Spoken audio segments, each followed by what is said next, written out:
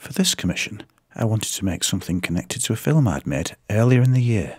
The connection was water and nature.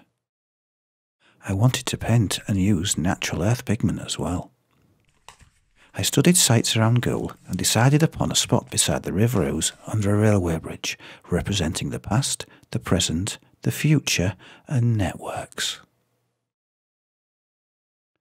I was going to find an earth pigment to make paint with too, so off I went. Natural pigments are fun to make, fun to work with and fun to find.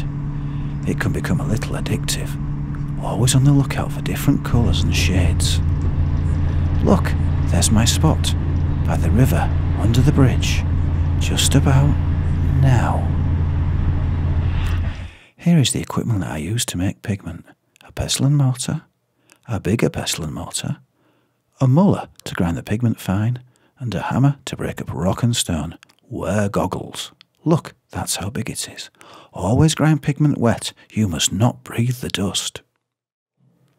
Here are some ground pigments: ochre iron oxide, orange rust, charcoal, grey slate, yellow ochre clay, red brick, that's cool, chalk from the walls, red iron oxide, some green I scraped off a metal spoon, indigo from Morocco, somebody gave me that. The powder needs a binder. You can use this for acrylics or even PVA. Of course, linseed oil for oil paint or egg yolk for egg tempera paint. Here is some mud from my spot by the river. You can see me dig it in the film. It was very soft.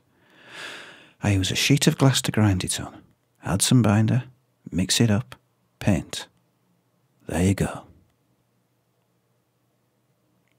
Here is my sample book of colours. Look. Ochres. Darker ochres. Brick.